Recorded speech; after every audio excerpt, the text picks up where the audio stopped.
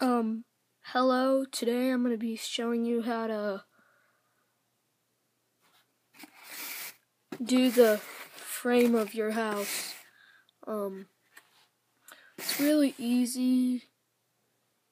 This is what the final finish would look like. Yeah, if you kind of look in there, you can see the frame. I should have added a window, it would have made this easier.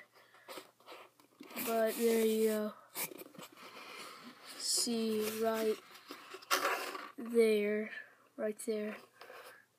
there's down that line, that's a stud, and right there that would be another stud, if you know what that is. If you don't know what that is, you should not be watching this video. There's one right there, and this is how I did the lining of my house. Okay, so let's look at a different house frame I'm already starting on. That's just a house frame I've been starting on. Not much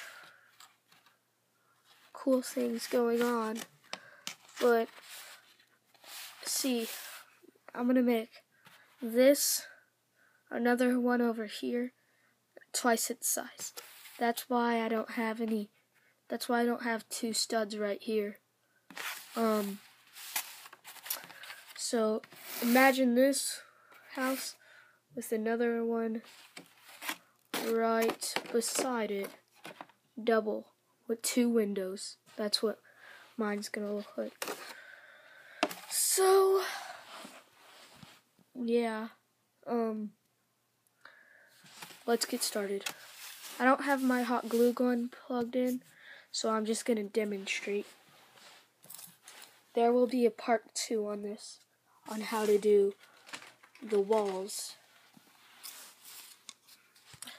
I'm gonna do this with big popsicle sticks, jumbo. You can just get the small ones for $1 at some places. Walmart, it'll probably cost more.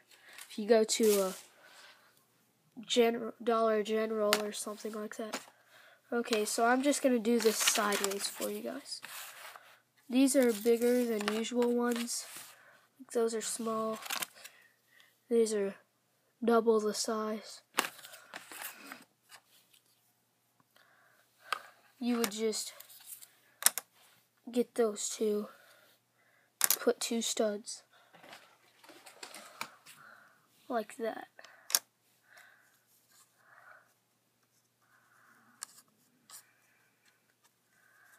Okay, and that would be the house if you do it.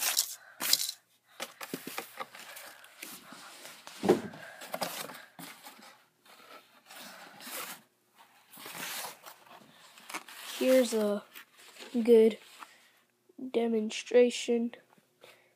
You always want to see these corners right here. Well, you always want to put these sticks under these, so you can just line your popsicle sticks sideways, because they're not tall enough to go stand up by themselves this way. They have to go this way. So each of one popsicle stick can hold 12 of these that way. So thank you, and look for part 2.